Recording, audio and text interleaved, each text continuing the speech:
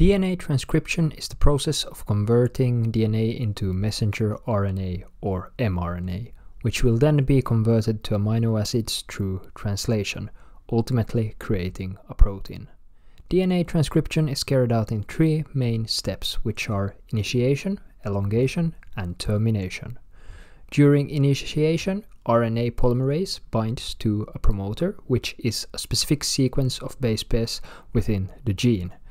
Then, with the help of transcription factors, it pries open the double helix.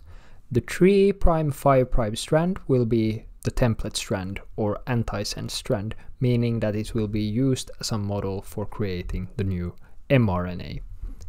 This brings us to elongation. During elongation, the RNA polymerase starts producing mRNA at the start codon and then continues downstream along the gene, reading the template strand in the 3'5' direction. RNA polymerase zips DNA back up together as it goes, keeping only 10 to 20 bases exposed at a time. Once RNA polymerase reaches the end of the gene, termination occurs and both the mRNA sequence and the RNA polymerase enzyme detaches. Now the created mRNA carries with it the original DNA code of the gene, but in RNA form. This is why it is called messenger RNA.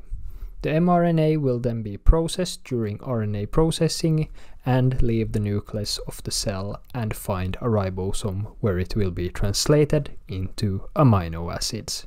Now this is of course a very brief overview of DNA transcription, so if you want to know more about the individual steps in greater detail, click the initiation video on your left.